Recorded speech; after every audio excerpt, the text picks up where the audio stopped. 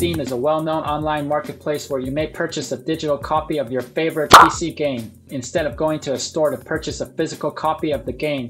Most individuals may just download it to their computer. Although this is a reliable platform, certain problems may arise from time to time. In this video, you'll learn how to fix the frustrating unable to initialize Steam API error. We recommend that you restart your computer before doing any of the recommended solutions in this video. This procedure will refresh the operating system and delete any corrupt temporary data that may be causing the issue. It's possible that your firewall is preventing the Steam game from connecting to the internet, which is causing this problem. If this is the case, you will need to add the game to the firewall exemption list. Open the control panel by searching for this tool in the Start button.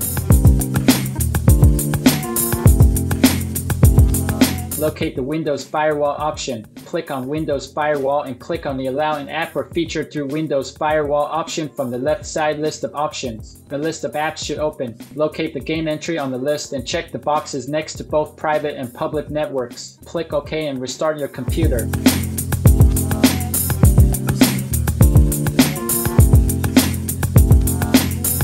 Steam Beta generally includes various new features that are not available in the stable version of Steam. It is also infamous for having several bugs, which is most likely the source of this issue. To resolve this, return to the stable version of Steam. Open the Steam PC client by double-clicking it on the desktop. Click on the Steam option at the menu at the top of the client screen and choose Settings. From the Account tab and click the Change button under the Beta Participation section. A new window should open, so check again under Beta Participation and click to open the drop-down menu. Choose the Note. Opt out of all beta programs option and apply the changes you have made.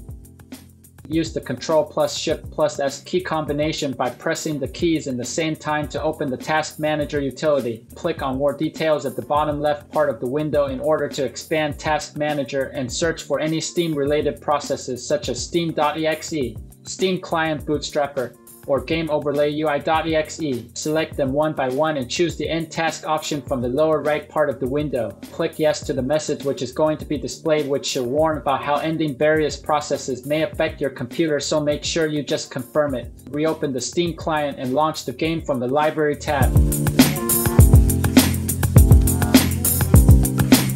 The Steam client may require higher permissions to launch some programs, which is why you must run this as an administrator. Look for the Steam executable and open its properties by right-clicking its entry. Go to the Compatibility tab in the Properties window and check the box next to the Run this program as an administrator option before applying the changes. Confirm any dialogues which may appear, which should prompt you to confirm the choice with admin privileges, and Steam should launch with admin privileges from now on. Open Steam by double-clicking its icon and try relaunching the game.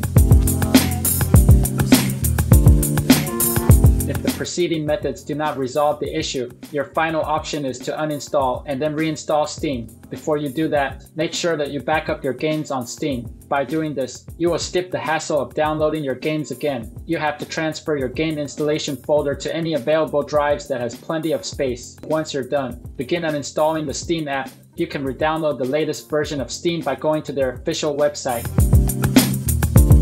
That's it. If you think that this video is helpful, we would appreciate it if you can leave a like, subscribe to our channel, or share this video to your friends. This can greatly help in making sure that Google's algorithm can find and recommend this video to others.